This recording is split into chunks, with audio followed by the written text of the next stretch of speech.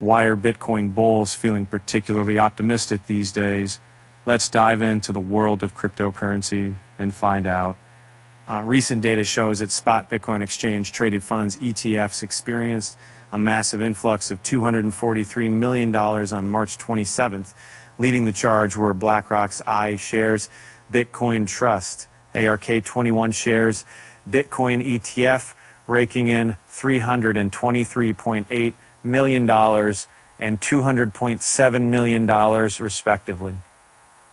In just 3 days, these spot Bitcoin ETFs had turned their fortunes around, shifting from net outflows to significant net inflows.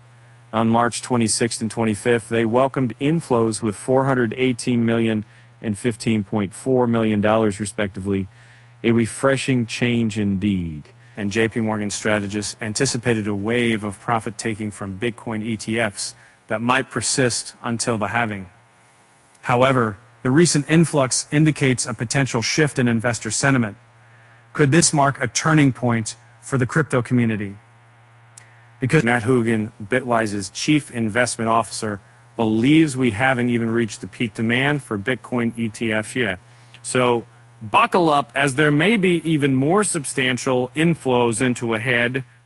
And let's talk about what all this excitement means for Bitcoin's value. Analysts predict that BTC could experience another surge leading up to the halving event in April due to various positive fundamental factors.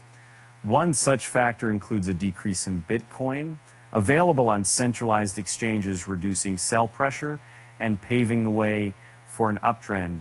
Currently, Bitcoin trades near $70,300, boasting growth over the past 24 hours. It seems like the bulls truly are, calling the shots right now. And here's a little joke for you. Why don't Bitcoin miners ever go on vacation? Because they would generate less income. Get it? Less hash rate, less Vesa, never see mined.